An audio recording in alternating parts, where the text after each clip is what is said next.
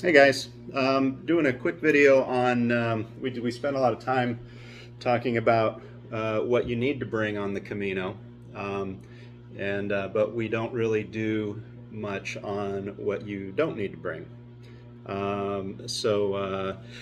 It basically, I'm just going to go through my pack list. On my pack list, I put things that are basically optional. I list them there because other people might want to bring them, but I don't personally bring them. But if you're using my pack list, you can go through and decide for yourself. But I'll give the rationale behind it because I know that I go back and forth on some items pretty frequently. I sort of think, well, maybe I'll bring this item, but then I change my mind later. So the idea is that you just don't want to carry so much stuff that you're uncomfortable. Because inevitably you're going to bring some items that you just don't want to carry, and then you got to deal with it on the Camino. And usually the way to deal with it when you've brought too much stuff is to go to casaivar.com and just ship a box of stuff to Ivor, and he'll hold it for you in Santiago, and you can pick it up when you get there. so. So it's better to underpack because there's plenty of stores there where you can buy things. There's outfitting stores in just about every town. Even some of the smaller ones where there's not much else there, there's usually a little backpacking store where you can get a couple of items. Anyway, I'm just going to go down my pack list and go go over what's maybe not necessary. And again, it depends on the season that you're going. Wintertime has different requirements than summertime, obviously. If I was going in the summer, the temperatures, there's not really a lot of air conditioning in most of the places unless you're staying in hotels. But most of the albergues are going to be unair conditioned, so you don't need a sleeping bag. I would just bring a silk liner. And so again, it depends on the season. And I may go again in the summertime this year. This trip is going to be on May 1st, so it's a little bit earlier in the season, and you do get cold weather. I've done my first Camino. I started in the middle of May, and we did get some cold nights where you got up in the morning and it was. I think I posted in another video the screenshot that I took in Roncesvalles, where it was 39 degrees, in the middle of the morning. So it had gotten a little colder that morning. So it was mid 30s, I think, and then it warmed up to like 39, and then it eventually got up into the 50s or 60s. But but that was May. I want to say that was May 16th. So I'll be going on May 1st, leaving on May 1st, and by the time my son and I get there, it'll probably be the 5th by the time we start walking. So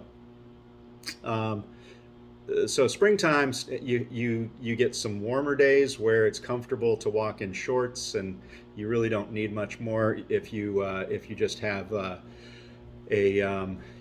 of a light sweater and a shirt like this. I have my outdoor research hoodie shirts that are pretty much my staple, and I wear those as a base layer. If I get cold, I'll put something over those, but those are my basic shirt. And then I always wear shorts. It can be 30 degrees outside. I'll wear shorts and just bundle up on top and be just fine. And even if it's raining, I wear a swimsuit generally, something like that to walk in.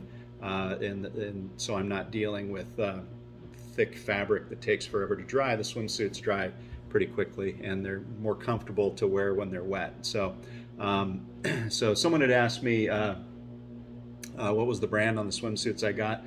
They're Nike, called Nike Swim, and I think if you go to nikeswim.com, that's what was on the tag.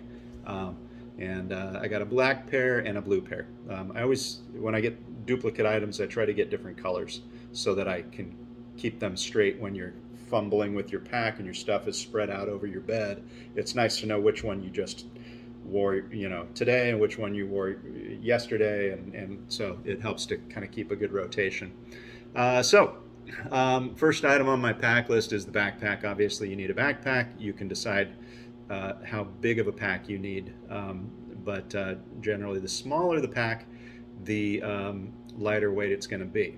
So, and I've also kind of gone through it the items that you're putting into the pack, they may be very lightweight, but if they're bulky, it's going to force you to get a bigger pack, which is going to be add another pound to the pack itself. So like if you brought a fleece jacket that, you know, folds up to, you know, this big, you're going to need a bigger pack than if you brought a like a down jacket that packs up much smaller. So even though they may do the same job in the same temperatures, one is going to force you to get a slightly larger pack. So, you know, consider bulkiness of items when you're building out your pack.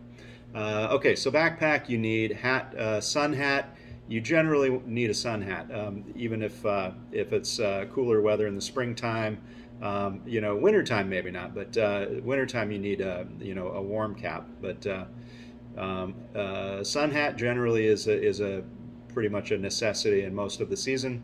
Knit cap. If it's summertime, I'm not bringing a knit cap. It's going to be way too warm. I will bring a sun hat. But knit cap is kind of nice to have in May and earlier. Obviously wintertime, that would be like your standard, you know, beanie that you pull down over your ears. You know, September is not necessary. October, I would say middle of October and later is probably a good idea to bring a knit cap. And rain jacket's another item. If, you know, it'll rain a bit in May and maybe early June, but if I was leaving later, like the end of May, I probably would not bring a rain jacket. I would use the Camino poncho, and I would have some kind of a, you know, sweater layer that I can put over my outdoor research hoodie, but I wouldn't trouble myself with a rain jacket. If for some reason we got a late spring storm, I might consider buying a little umbrella on the Camino just to be able to get to the store. I don't like wearing a poncho around town once you know, my backpacking day is done. You know, usually you can hide out in the albergue, which is what you're going to do a lot of the time anyways, because you've been walking for 15 miles. But yeah, so rain jacket, I personally wouldn't bring one, and I'm only bringing it because I'm starting in the beginning of May, and I know it'll be probably there'll be some rain. A warm jacket. Again, I'm opting for a sweater this time. So the way I think of it is layers, because you get so much variety in spring. You'll get maybe some 30-something degree days, very cold, near freezing, and then you'll get some days that are like 60, 70 degrees. So you get a pretty wide range. And so having like specifically a heavy jacket that you're only going to use once or twice but it's going to necessitate a heavier pack. That's maybe not the way to go. So what I do is I wear my outdoor research hoodie, and then I have a lightweight sweater that I can put over that that will handle just about any temperature you'd see in late May or June. And then I have my little down vest that I can also put over that. That's probably more than I need. If it does get really cold and windy, because there's some places where you see a lot of the wind turbines, so you know it's going to get windy. So if you're in early spring and there's, you know, on the Meseta, there's fields of wind turbines, so the wind is always kind of blowing there. You need something to block the wind, so that's where the rain jacket comes in handy, even if it's not necessarily raining. So a warm layer of some sort, a sweater or a fleece are popular choices. Pants, you generally need one pair of pants. A lot of people are bringing more than one. I guess if you want a pair to hike in, sometimes those can get dirty down on the legs if you wear them while you walk. I just wear my shorts when I walk. So I just have a pair of pants for the evenings. And to get into the cathedrals, you do need pants to go inside the cathedrals. So, but I go with one pair of pants. Other people may want two, but you can definitely get away with one. And then thermal base layer, like thermal pants or thermal shirt. Obviously, I don't need the thermal shirt because I've got a sweater and my hoodie shirt. But if I was going in wintertime, I would bring the thermal base layer pants. Like I have The wool, kind of like, I guess they're kind of like the legging kind of material. I use the ones by Smart Wool. They're very comfortable, and it's wool, so it holds up really well and easy to take care of. So yeah, wintertime I would bring them. Every other season I would not. Rain poncho, I just get the one on the Camino when I get there. It weighs about 2 ounces, and you roll it up. It gets to about the size of a pair of socks, and I stuff it in one of the side pockets on my backpack. So that one I definitely use. The warm layer shirt I already talked about. I'm bringing a sweater. Shirts, I'm bringing basically 3 of my outdoor research shirts. They only weigh 3 ounces each. They're long sleeve, they have a hood, so they protect from the sun, so I don't need to wear any sunscreen. If the sun's like really behind me and intense, I'll pull the hood over, and then I'll put my sun hat on, and it's literally, everything's covered. You're walking from east to west, so the sun is nearly always behind you. Sometimes the trail, turns, north or south a little bit, but in general, you're walking westward, and you're doing it in the first half of the day, so the sun's going to be behind you on your neck. So if you like wearing baseball hats, if you don't have long hair, you need something to cover back there. If you like wearing sunscreen, that's great. If you don't, get some kind of hood you can pull up, or a buff or something that you can cover the back of your neck. So I bring 3 of those shirts. Evening shoes. I can imagine you could probably get away without them, but you don't want to. You want some kind of sandals or lightweight shoes. Your feet need to air out, and sometimes you get a rainy day and your shoes get soaking wet, and they need time to dry out, and you need something to wear around town. So you do need some kind of evening shoe. And I go back and forth. I've generally brought my Keen hiking sandals because they're so comfortable and they do let my feet breathe.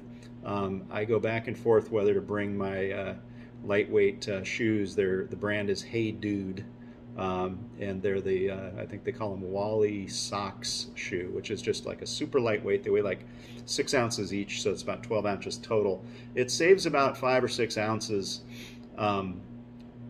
versus my sandals, but my sandals have been the thing that I've brought them on every Camino. I bring them every time I travel. It's hard to get away from them, even though they're heavier. So we'll see when the day comes what's in my pack, but either one of those is fine. Walking shorts, that's what I always wear, and I'm bringing 2 pairs of shorts. They're both swimsuits. They're the Nike Swim that I mentioned earlier, and I have one that I walk in during the day. They have the built-in liner, so I don't need any extra underwear for that. They have just the one pocket on the back. It's got a zipper on it, so I can put my wallet in there or whatever.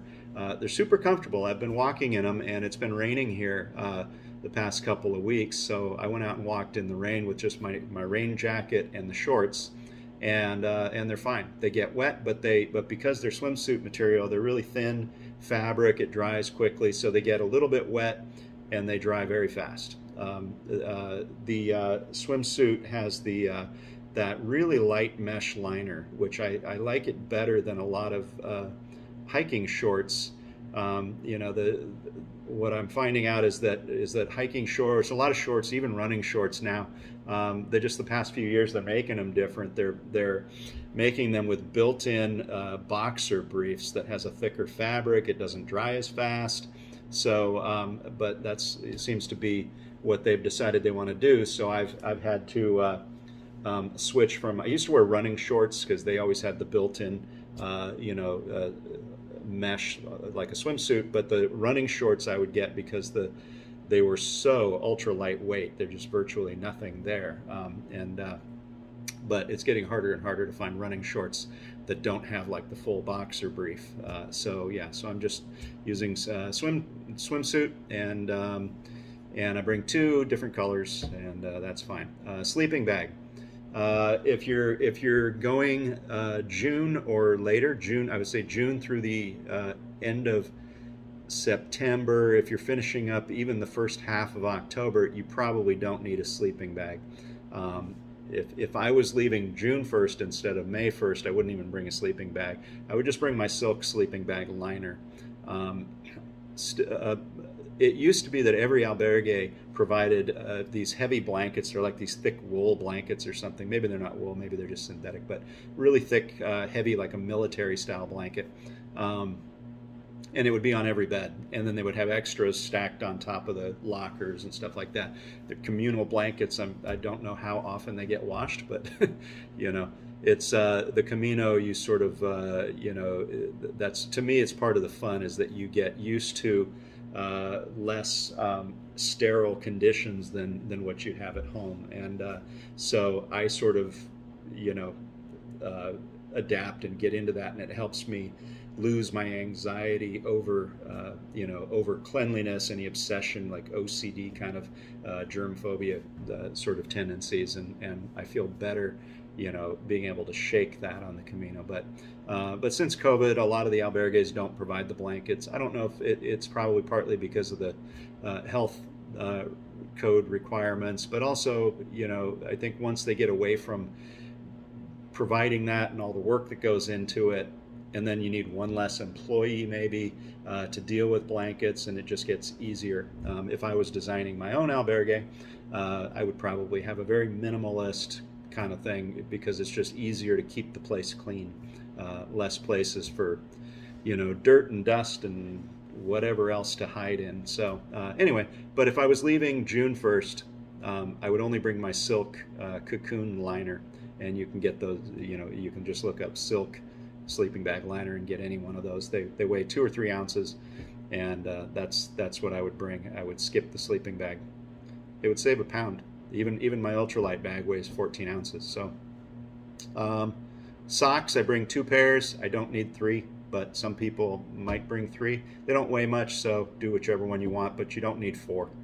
If you get Darn Toughs there, and you know, nice new pair of Darn Tough socks, you know, a couple of pairs of those will do you fine. Underwear, I only bring 1 pair because I don't wear them during the day. I wear my, you know, my shorts have the liner built in. You don't need it with that. And then even I'm bringing 2 pairs of shorts, so I've got my pair for the evening that again has the built-in liner. I'm going to bring 1 pair just because I have a pair of pants, and if I want to wear the pants but I don't want to wear the shorts underneath them, which is normally what I would do, then obviously it's nice to have a pair of underwear laying around, but I don't really need them. But they don't weigh much, so it's okay. Deodorant, you need deodorant. This is not the PCT, so you do need to not be stinky. Nail clippers. The last trip I took, I clipped all my nails before I went. I went in September. I think I left September 1st for the Camino, and started walking on this. Let's see, I started walking on the 7th, but I'd done all my nails and toenails before, like the day before I left, and so I didn't bring any nail clippers with me. And then because you can buy them there, you go to any one of the pharmacies, any store, anywhere you go has a pair of nail clippers for a few euros. So I thought, you know, I'll just skip it, because you know, it's just one more thing that weighs something, and so I ended up buying some nail clippers, you know, towards the end of the Camino. But you probably do need something. A lot of people bring all kinds of blister treatment stuff. If you get the right shoes, you're not going to get a lot of blisters. If you bring boots, then you better bring needles, thread, and Compeed, and every possible thing that you can bring, because there's a good chance you'll get blisters and you need to treat them. But if you bring a nice lightweight pair of running shoes, or trail runners, Altras are good shoes, then you're probably not going to get blisters. And the key is, you got to stop, you know, every 5 miles or so. Stop at a cafe, take your shoes off, even maybe change your socks, and take your socks off, take your shoes off, and let your feet breathe and dry out, so that the skin doesn't get too soft and loose. But other than that, you know, a needle and thread, you can bring that if you want. You can find it on the Camino, though. There's pharmacies everywhere, some of them actually help you treat the blisters. Shower sandals. You know, this is you know, for if you want to wear sandals in the shower, it's nice If you get one that's sort of dual purpose, where they're the sandals you're going to wear around town in the evening, like Crocs or something like that. I don't really personally wear Crocs. I know they're lightweight. I just don't like the looks of them, and I've occasionally used my Keen sandals in the shower, and they're waterproof, but they do hold on to the water for a while. So if it's like a warm day and sunny out, and I'm going to be walking around in the sun, they're going to dry quickly, so I don't worry about it. But if it's in the evening, I don't want wet sandals to be walking around in. So you just decide, shower sandals or not. Sunscreen, I don't use sunscreen. I don't like the chemicals. I don't like the greasy feeling. So I don't use it at all, but I wear a long sleeve shirt, and I pull the hood up, and I put a hat on, and I'm pretty well protected. So you decide for yourself on that. Toothbrush, toothpaste, obviously you need. Towel, I use a microfiber dish towel. You can find them on Amazon. You just type in microfiber dish towel. They usually have them in brown or white or blue or whatever, and they work really well. They're dish towel size. They soak up the water really fast, and you can wring them out, you know, halfway through, and all that water just comes right out, and it goes right back to drying really well. So super lightweight, packs up super small, and it dries a lot faster than those camp towels that are like that chamois kind of a feeling. So I use the microfiber towel, but you do need a towel. Toilet paper or wipes. I see a lot of people packing an entire roll of toilet paper. There are bathrooms all over the Camino. Every town you go into, every restaurant, they all have bathrooms, they all have toilet paper. It's very rare that you would walk into a place that does not have toilet paper. Now, you will occasionally, maybe, get stuck between towns, you know, and emergency happens and you need something. So I don't bring a whole roll of toilet paper because you don't need that much. So what I bring is I bring a little travel size pack of wipes, a little tiny one, and I take the wipes out. I cut the package open, take the wipes out, and I lay them on the counter for a few days, and they dry out completely. So they're just dry. And then I put them in a Ziploc baggie, and then if you do need them, you just you pull a few out, and you can use your water bottle to wet them down, and then that's it. Other than that, they're just a little tiny package. They weigh absolutely nothing, less than 1 ounce, and I usually have a few. I don't normally include them in my packing list because they're really not necessary. For most people, you're going to have bathrooms at the times you need them, and but please, if you end up needing to go on the Camino, go off the road. You see all along the Camino, people are going right on the edge of the road, and you know, and then they just leave the paper everywhere, and go into the bushes, go off the road, bury it if you can, and try to keep the Camino clean. There's 300,000 people a year that use the Camino, and you know, we all appreciate it if you just clean up after yourself a little bit. So okay, Vaseline or some kind of blister stick comes in handy there. I don't use the blister stick, and I don't usually put stuff on my feet. Sometimes I will, just for moisture, but I use this, I get a little jar, they have them in the stores there, a little tiny jar, I think it's 2 ounces of Vaseline, and it's got like cocoa butter or something in it. It's like a cocoa smelling Vaseline that I like. But either one of those, let's see, pain medications, aspirin, ibuprofen, acetaminophen, they call it paracetamol over in Europe. So every pharmacy has all of this stuff. They have higher dosages than we have here. You don't need to pack your bottle of it here. You can, as soon as you get there, you can go to any pharmacy, and they sell it in the blister pack. So it's a nice thin, flat paper thing, so you don't have a bottle, you know, rattling around in your pack. It's you know, and what I usually do is I get one of each. I get an aspirin, I get a paracetamol, and I get an ibuprofen, and they're for different things. Normally I like to take aspirin because I think it's less damaging to things like your liver and kidneys. I know it affects the stomach. You try to take it on a full stomach, I guess. I'm not a pharmacist by any means, so but I use aspirin for just basic aches and pains. I use ibuprofen for inflammation. I don't normally take any of these outside the Camino. I only generally take any kind of medication when I'm there for that period of time, for that month that I'm walking, because I think if you get inflammation, like I get it in my knees and a little bit in my feet and my hips, and if you let the inflammation go and you keep walking, I think it does damage. I think it makes it worse because things swell up and then the bones are grinding on it. I think you need to control inflammation when it's happening, and so during that month, I take ibuprofen to keep the swelling down. It works great. I take it a little preemptively, so I'll take it in the morning, when I stop for breakfast, and then I'll take another one in the afternoon, to keep things under control.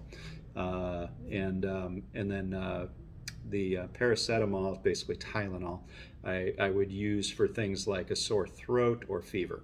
If sometimes there's a flu or something going around the Camino, like last time I got sick, I was running a high fever, and so I would take the paracetamol for that.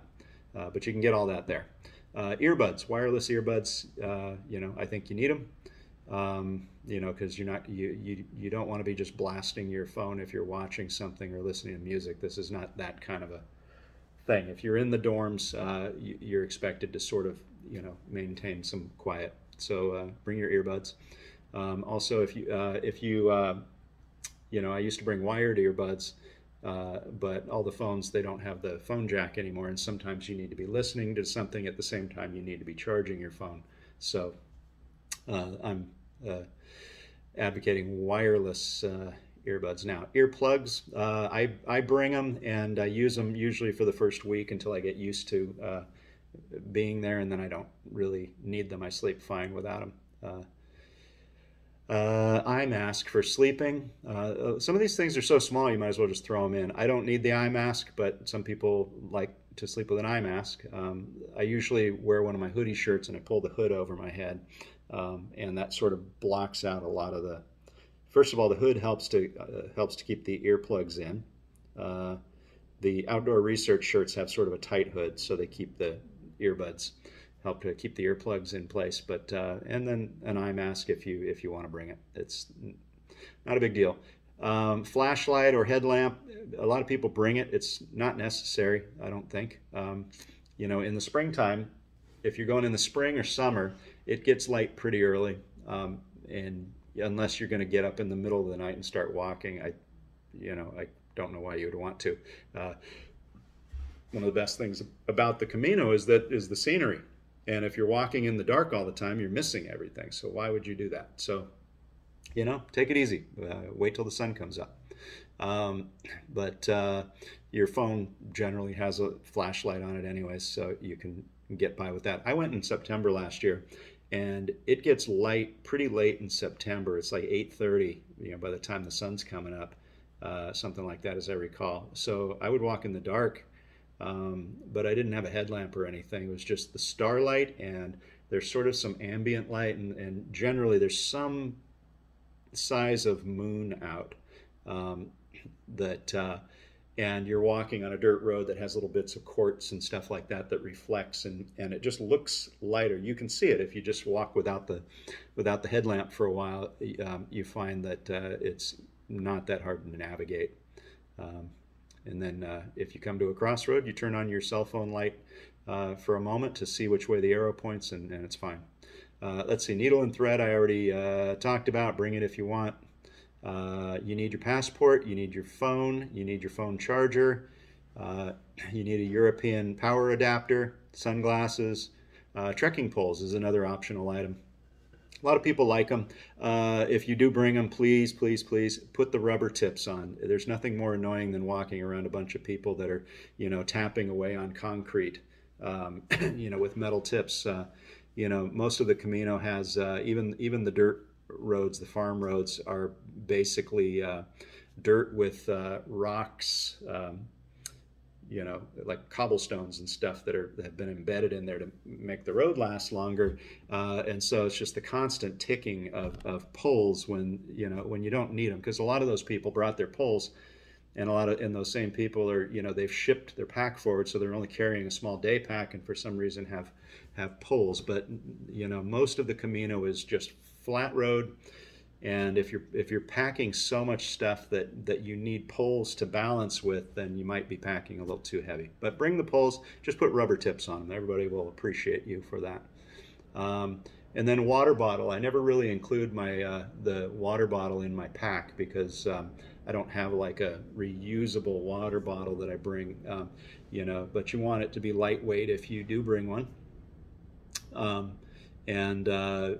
Some people use those plastic or aluminum ones. I just get the disposable ones. I get like I like the Smart water bottles, and I get the 500 milliliter ones.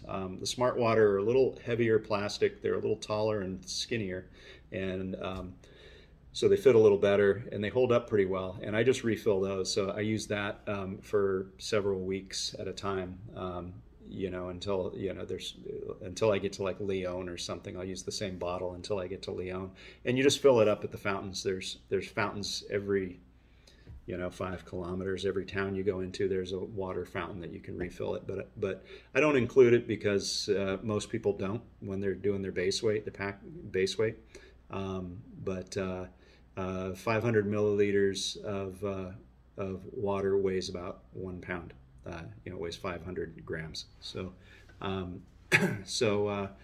yeah. So that's it. That's it for most of my pack. But yeah, it depends. It depends on the season. Yeah, that's everything. It depends on the season. If you're going in wintertime, you need a heavy sleeping bag because sometimes the places aren't really heated that well. You'll get into some of these dorms, and it's concrete walls. It's a window, that's letting the reflecting cold air inward, and so it can get cold in there. And also, there's very few people that walk in the wintertime, so you don't have a whole bunch of bodies in there warming the room. The room might be half empty, and in most cases, you're staying in a lot of the municipal albergues, and so, yeah, so they're not, generally running a lot of heat in some of the places. Sometimes they do, but you want to be prepared. So, obviously, wintertime, you need pants, you need maybe a base layer, you need a heavy jacket, and hat and gloves and the whole thing.